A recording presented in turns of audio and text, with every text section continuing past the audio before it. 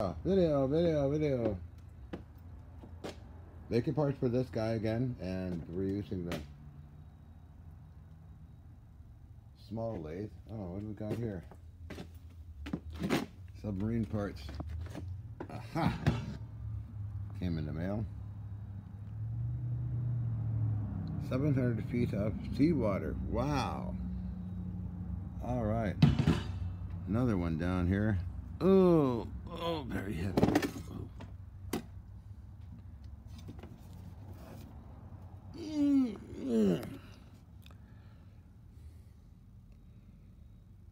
This one is how many feet?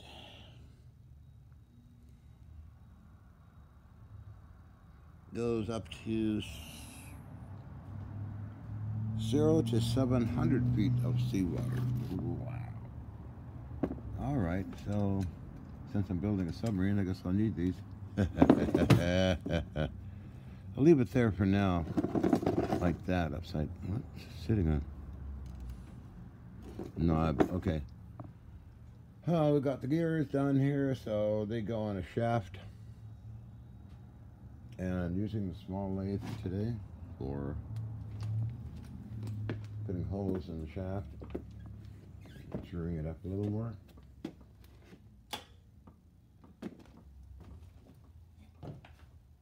So we're using Inventor 3's lathe, a jet lathe.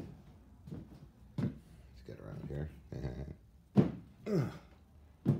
This is the lathe I was using the other day, and now we're on to this little guy.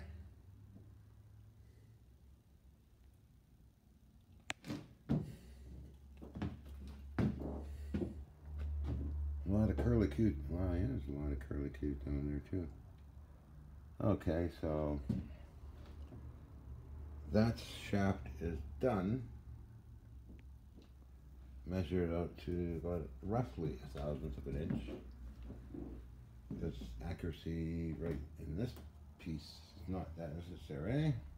It's all the different drills. So, moving along.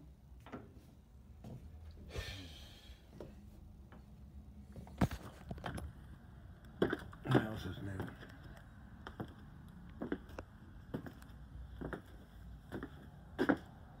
Oh, yes, I did get a microphone for this transceiver. That's the microphone. 100 watts. And these telephone handsets are for this fellow down here. 100 watts.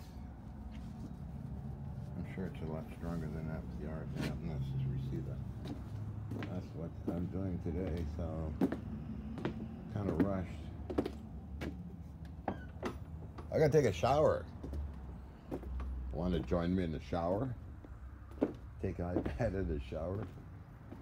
I don't know the answer. Ooh. Yeah, that's a little one. High voltage.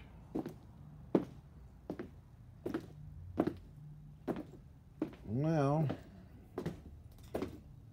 one more smoke and go for a shower. What the hell, huh?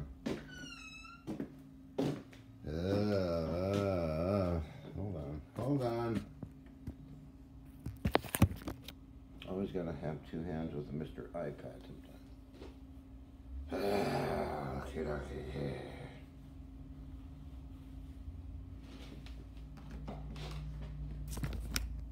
There we go.